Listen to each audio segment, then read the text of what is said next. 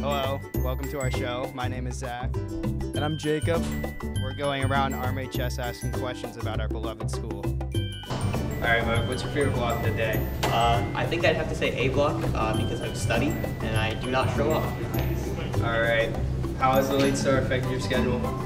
It's pretty good because then I have A block study, so I don't show up till 9:30, and then all my stuff after school is a little bit later, so I have less time to rest, but it's pretty chill. So you say you're a fan of it? I'm not a huge fan, but I'm a supporter. All right. I'm here with Mr. Cardillo. All right, Mr. Cardillo, what's your favorite block of the day? Well, my favorite block of the day is most of you kids would enjoy is the last block because then I get out of here. But no, I actually enjoy most of the day. I like being here. It's a great school. I love the kids here. Everybody's very respectful. I go to Florida in December and I enjoy the kids there, but I mostly enjoy coming to Reading High School. So I want to wish everybody a happy year. I want them to be successful and I want you to make good choices. Okay? And I'm glad to be here and I'm happy to meet all you nice young ladies and gentlemen.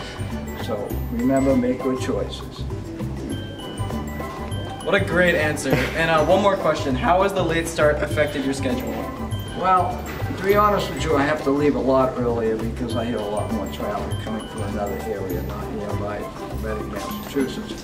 So I find that the traffic is a little more horrendous. So I give myself an extra 15 or 20 minutes just in case I have some unforeseen traffic.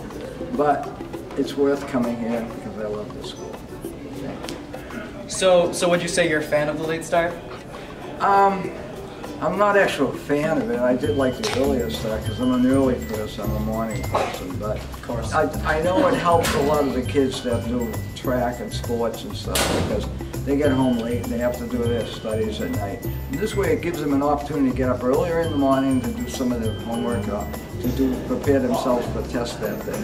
So I don't know, from a point of view and an academic point of view, I think the late start works. From a teacher's point of view, because of the traffic, I'm not in favor. Okay? There it is, folks. I'm here with Mikey. Mikey, what is your favorite block of the day? Bro, it's got to be D block study. So good. D block study, all right. And has the late start affected your schedule? Yeah, as a matter of fact, it has. Terrible. They need to revert it. Every day I wake up at like 5 in the morning and I just sit there on my phone doing nothing on the toilet, scrolling through Instagram. Nothing. So stupid. They got to fix it. So you're not a fan of it? No, not at all. All right. Thank you for watching.